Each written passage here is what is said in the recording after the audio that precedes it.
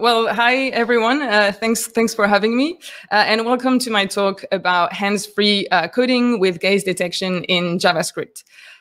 So before I dive into the topic, I just want to say that in this project I'm exploring, it's not intended for production. I know that most of the time at conferences, you want to be able to take what you learn and go back to work tomorrow and implement it. But that's not really about that. My motivation here is to experiment with different ways to write code and think about what it would look like to write code with other things than the keyboard. So we're going to need to use our imagination a little bit in this talk, but hopefully you'll learn something and it will give you some ideas of what you can do in JavaScript. So I've already been introduced, but just in case quickly, my name is Gerard. I'm a senior front-end developer at Netlify, a Google dev expert in web technologies. Last year I wrote a book called Practical Machine Learning in JavaScript.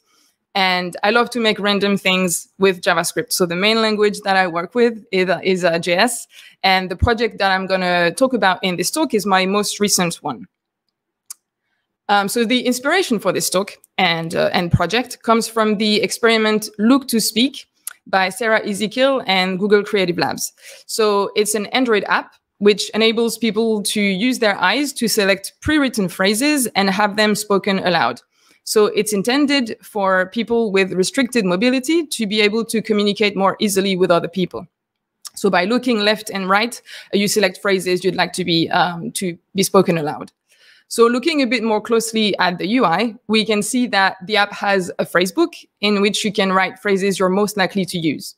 Then the UI is split in 2 columns, and it uses the direction of the user's gaze through the phone's camera to filter down the list until there's only one option available to speak. So I thought that this way of setting up the interaction was really interesting, because I've worked before on interfaces to help people communicate with eye direction and a brain sensor as well. But I was doing it kind of wrong, or at least in a very inefficient way, because I was reproducing the keyboard we're used to using with our fingers, but to be used with other body parts. And it wasn't really the correct way to think about solving this problem. So one example of a project that I built 4 years ago is this one that I called Teachable Keyboard. And you select letters on a keyboard by tilting your head in different directions. So I quickly trained a machine learning algorithm to recognize the direction of my head using the webcam feed. But you can imagine that the amount of words or phrases I'd be able to type in a minute would be much longer than if I was splitting the keyboard in 2 and filtering down the list each time I tilt my head. For example, if I wanted to write the letter M, that's at the end of the keyboard in this example, I'd have to wait until it goes through 26 letters. However, if I was splitting the list or this layout in 2 columns of 13 letters each, if I wanted to go all the way down to the letter M, I'd only have to tilt my head 4 or 5 times maximum, which would allow me to write words much faster. So after coming across the Android app that I talked about in the previous slide, I tried it. And I got really impressed with how accurately you could track gaze direction. So obviously, I thought I have to try to recreate this in JavaScript.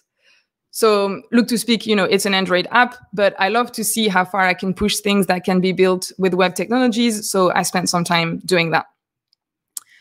So the initial result was this one. So I used a machine learning model with TensorFlow.js to do, gaze detection, and implemented some kind of keyboard interface to write words with my eyes. So this experiment is live. I can share the link later if you want. But I think around the same time, I heard of a project by Josh Comeau to implement hands-free coding, but with voice detection. So if you're interested, I'd recommend reading his blog post. He's also using eye tracking as a mouse replacement, but he's using an external device plugged into his computer. And I thought, well, wait a minute. I want to try and see if we can use the built-in webcam.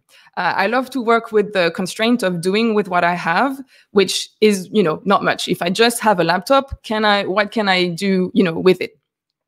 So, the limitations that I found in his project is that, when you use voice detection, you kind of have no privacy in some environments. If you wanted to code at the library or in the train or in a cafe, you would be speaking out loud the words of your program, which could be a little bit weird. And I thought, well, if I do it with my eyes, well, I would look weird, but I can still try to like hide, and it's a bit more discreet.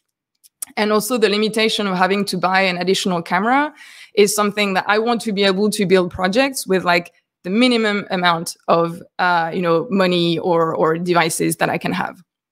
So to achieve my project, I started thinking about how we write programs. And what I mean by that is that I spent some time thinking about the syntax of programming. And I'm only going to talk about JavaScript in this case. But there's only a certain amount of words or reserved words that you can use in different programming languages. And there's also a specific amount of commands you can try to execute. And this could become like our phrase book. A lot of the times you start by declaring variables. And then you also have functions. And you have import and export statements. You have logs when you want to see what's going on. You can have like return statements to have access to values later on when you call your functions. You have logical operators and then logical statements and also a lot of web APIs. There's more, but that would take the entire talk if I could, if I was listing all the types of things that we can do in programming. But then even if we break down these this kind of like functionality that we can write in our programs, we can still, there's only a certain way of doing things as well. For example, for variables in JavaScript, you have var, const, and let. And then for functions, you have function declarations and then function call. But in the way you can write functions, you have like your arrow functions or anonymous functions or immediately invoked function expressions. For import statements, you can have like import or default import or non-default, and same for export. For logs, you have console log, console table, console group, probably more that I never use. But for return statement, you only have like return, but you could group that into another thing. For logical operators, like you could, add, subtract, divide. Logical statement, you can have like your loops and if, else, and while, but there's only a certain amount of it. And for web APIs, you have, the fetch, get user media, web audio API, same. I'm not going to go into the full list, but you can see that you don't write programs exactly in like an infinite amount of ways. What you can do with programming is, like you can build a lot of things, but in terms of the syntax that you use, there is a finite list. So now that we reflect a little bit on the syntax of programming in JavaScript, we can see that we could create some kind of phrase book of commonly used coding patterns. But then, okay, so we kind of have that part figured out. It reminds me of the phrase book of the Android app. But now what about the gaze detection part of the project? So I'm using three main tools. TensorFlow.js for the gaze detection, Electron to make a little desktop app for my interface, and Robot.js to emulate keyboard inputs sent from the Electron app to VS Code. So to dive a little bit more into how my project is built, let's look at a few code samples. So to do the gaze detection, I start by importing the face landmarks detection machine learning model that is part of the TensorFlow open source models, as well as a couple of TensorFlow.js packages. Then I have a function, that loads my model to be able to be used in the rest of my program. And then I have a function to set up the camera feed using the get user media API, but I'm not going to go into details here because this part of the code is not directly related to machine learning. It's more of a standard web API you might have used already.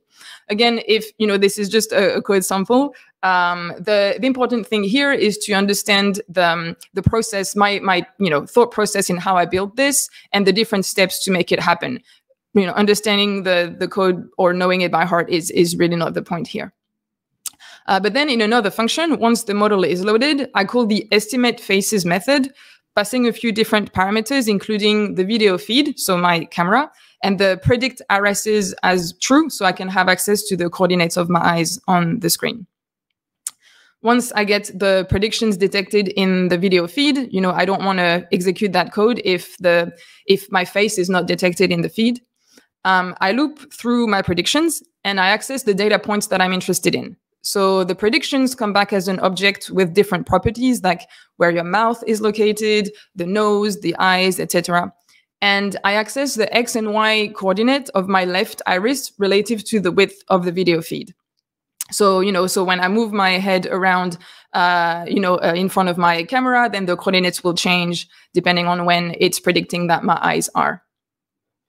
Then I also calculate the X and Y coordinate of the bounding box of my face on the screen. And to be able to calculate the direction of my gaze, I need to know the position of my iris in relation to the border of my face. So that, I want to know when I look straight, the distance between the border of my face and my eye is a certain number. And then if it increases, then I'm looking right. And if it decreases, I'm looking left. So then if I detect that my full face is on the screen, so if it sees the border left, you could also see, you could add that it also needs to see the border right, but, that's the prototype code. So I didn't handle all the cases. So if I see that my face is on the screen, then I can do some calculation to try to get a normalized value of the X coordinate of my left iris so that I can come closer or further away to the camera and it would still work. So you can imagine that if I didn't normalize the value, if I got closer to the camera, the distance between my left iris and the left side of my face would get smaller. Even though I'm not, actually would get bigger. Even though I'm not looking in a certain direction, the value would become bigger if I move forward because I'm closer. And if I move backwards, it would be smaller. But if you normalize the value, I will always get a value between 0 and 1, no matter the distance of my face to the camera. It means I can move closer or further away from my webcam, and the calculation of the gaze direction would still be correct. This way, I can decide through trial and error that when the normalized value of the distance between my left iris and the left side of my face is more than 0.355, then I'm looking right. So my iris is moving to the right. And when it's less, then I'm looking left. So the closer my iris is to the border of my face, the more, I'm probably looking left. That might be different for different people. I don't know, but that was through trial and error, that was the values that worked for me. So all of this code to detect the gaze direction is actually isolated in an NPM package that I open sourced that I called gaze detection. So I could reuse it for multiple projects. So in the project to write code with my eyes, so I then import my package, my gaze detection package. I call my load model method to be able to use the model in my code. I set up my camera feed, again, not going to go too much into it. And I start getting my predictions. So I call my get gaze prediction method that returns the gaze direction from the package. And then if the direction is right, and if it's different from the previous direction detected, and I'm writing this here because there's multiple predictions per second. And the thing is that if I don't compare the current prediction to the previous one, it might come back as like looking right 5 times, which is not the case. It's just that the speed at which I move my eyes is slower than the predictions that I'm getting. So I'm just making sure that that I avoid triggering the code multiple times when the act intended by the user is to look right once. Then here, I'm not going to go into too much detail, but I'm slicing my array of options that I'm showing on the screen to only select the half selected by the user, and then I update the UI, and same for the left direction. So I keep doing this until there's only one option left, so the one that I want. So what happens next? So to keep it short, I use Electron's IPC renderer module that is used to communicate asynchronously from a renderer process to the main process to send the command that I want. So RCE would be to create a React component, or then the command tab. If I'm actually selecting with my eyes the tab option, I'm sending that to the main renderer. And then to the main process, sorry. And then in the main process, I use the robot.js package to emulate the keyboard input. So if I'm sending the command tab, then, I use robot.js, the key tab to actually send that to VS Code. So that was like a lot. And again, it's like snippets of the code that actually creates the project. But the final result is this. So you can see VS Code with an empty JS file on the left, and then the browser preview in the middle, and my Electron app UI on the right. So what I did is that, well, you can see here that I put my hands in front of my face just to prove that I wasn't using the keyboard, and that this very, very small React component is created with my eyes. So it's only a component that renders the string hi, but you could, and in less than 30 seconds, I have something rendered on the screen. And you can see that I'm filtering letters. And at the very beginning, I have, I'm showing different options. And what I did for this is I actually used a VS Code add-on for React snippets that you might already be using. When you type, RCE and tab, it creates a React component. Well, I use these same options, but in my UI. So you might already be able to kind of pair things that you use in VS Code and just like use the same concept in my UI. So here in this little, in this very short example, you could see that I could add more features to, be able to write hooks with my eyes or, but I just wanted to see if it was possible. And, well, hopefully you can see that, yes, it is. So what about the limits? Because, I often get excited about what can be built, but I also want to talk about some of the difficult things that I came across, or now that I've been playing with this, I kind of know where the limitations are. So there's a little bit. So currently, it can't be built directly into VS Code as an extension. My original idea, I would have loved to be able to just build that as an extension, but then I quickly realized you can't access the webcam feed as a VS Code extension, probably for security purposes, and also because it's an Electron app, so it's Node.js, so you don't have access directly to. Actually, you do have access. So it's just that I tried and it didn't work. But in a way, maybe it's good because then it means that as an Electron app, an independent one, I can then use that app with more things than VS Code. If you still use like Atom, that would work. Or it means that you can use that code as a Chrome extension and you could write it on Code Sandbox, or, it means that you can use that code and in different environments and not only in VS Code.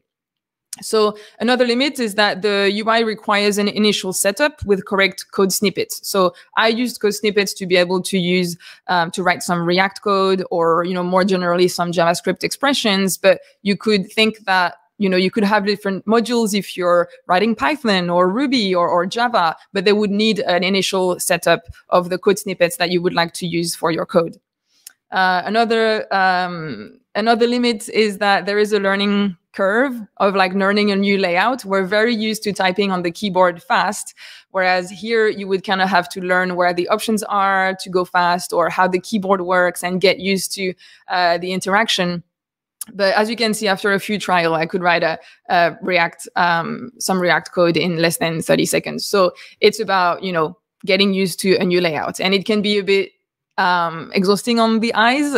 So I'm not intending to this is not intended to be a full replacement of typing with the keyboard, but I think it could be an addition if the hands start to hurt because you've been typing too much, or if you're having coffee and you're holding the cup with one hand, you can still code with your eyes. I don't know. And the last limitation is that computer vision needs proper light setting. So it works by day, but if you are coding by night and you don't have enough light on your face, then it's going to be difficult for the gaze detection machine learning model to be able to see your eyes.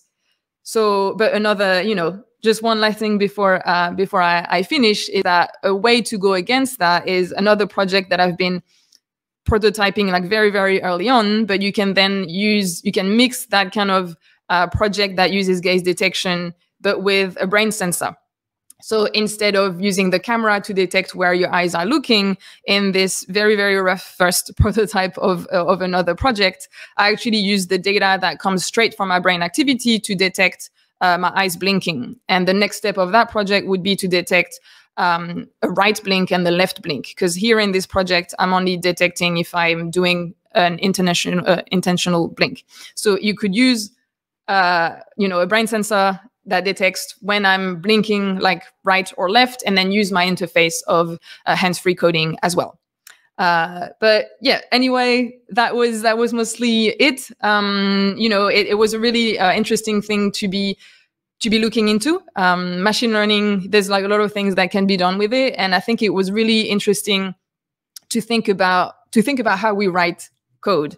I didn't really think that much before about the semantics of like JavaScript and all that stuff. But I think when you're building an interface of trying like a interface that's different from the keyboard, then you have to think about like, well, how do I write code? What are the expressions I use the most, and things like that. That was an interesting part as well on top of the machine learning part. But yeah, anyway, that was it. If you have any question, I'm DevDevCharlie on Twitter. And, I usually post most of my projects on Twitter. I love to share some weird stuff that I try. But yeah, hopefully it gave you some ideas, or it got you excited to maybe try machine learning in JavaScript. But yeah, thanks for having me. And that's it.